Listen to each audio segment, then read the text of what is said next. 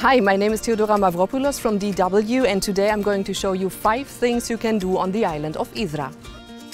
Hydra is one of the most cosmopolitan Greek islands, and yet it is just 25 square miles long and has only 2,000 inhabitants.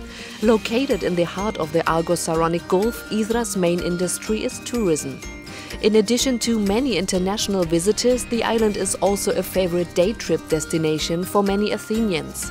It's only a 2-hour sail from Athens.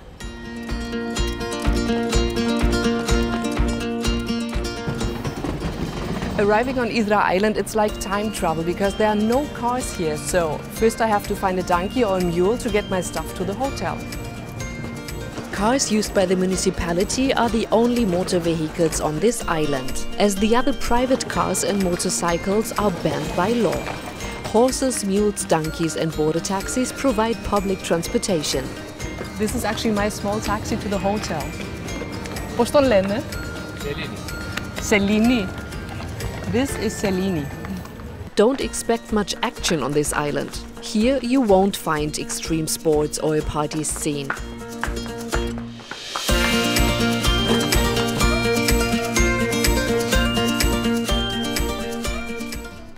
Okay, so now that I'm settled in, this is my first tip for you. Get lost in Hydra town. During the afternoon, most of the people have a nap, so the streets are empty and the town is yours. The entire island enjoys protected status. The best example of Hydra's architecture are its mansions. Some of them are located right on the seafront. Their architecture reveals how wealthy, modern and influential the island was during the late 18th century. Walking around the town and you'll discover the elegant traditional buildings that have been lovingly preserved by the locals.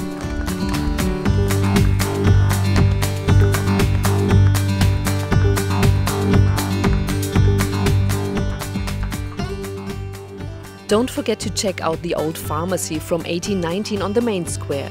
It's one of Hydra's most photographed buildings.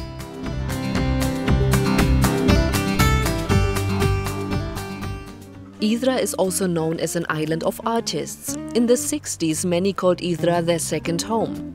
Henry Miller wrote on Hydra, Sophia Loren, Richard Burton and Jackie Onassis were all visitors in the 60s and 70s. Singer Leonard Cohen even bought a house here. This street is named after him.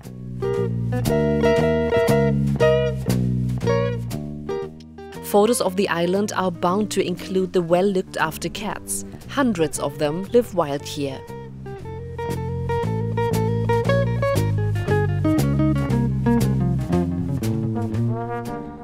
And here comes my second tip. Don't skip the local art galleries. I recommend the old slaughterhouse converted into an art gallery in 2009. It's only a 10 minutes walk from the main port.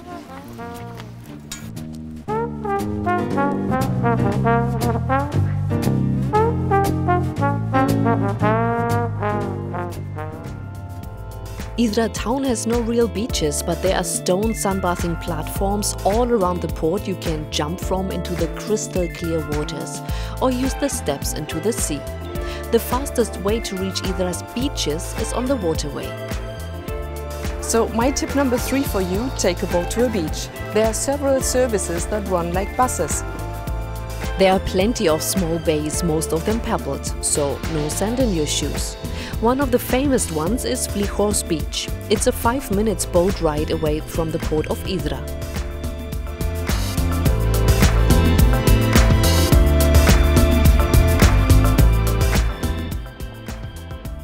The whole island is quite rocky. There are plenty of trekking routes that you can explore.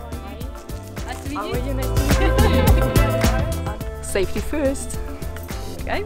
And perfect. Okay, help.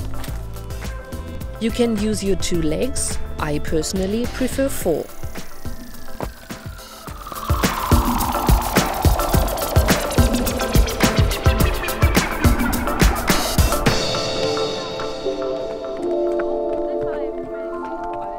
So, my tip number 4 for you, take a horse ride up to the mountains. It's wonderful. Look at that amazing view, and the air is filled with the scent of wild herbs. To get your sweet tooth fix, try Hydra's amygdalota. So my tip number 5, try the amygdalota in the oldest sweet shop of the town. Opened in 1930, it never changed hands. Right, Dimitri? Γεια σας. Γεια σας. Η συνταγή είναι από το 1930, δεν έχει αλλοιωθεί καθόλου. Την πρωτοξεκίνησε η γιαγιά μου, η Άννα Τσαγκάρη, και πέρασε μετά στα χέρια του πατέρα μου και μετά σε μένα. Εγώ είμαι τέταρτη γενιά, γιατί ξεκίνησε από τον προπάπο μου, τον Αριστίδη Τσαγκάρη, και μέχρι σήμερα είναι ακριβώς η ίδια συνταγή. Αμύγδαλο, ανθόνετο, ζάχαρη άχνη και λίγο σιμιγδάλι. Okay, so let's try it.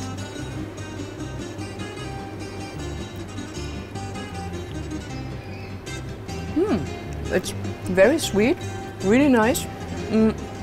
It tastes a bit like marzipan. You should try it. It's very recommended.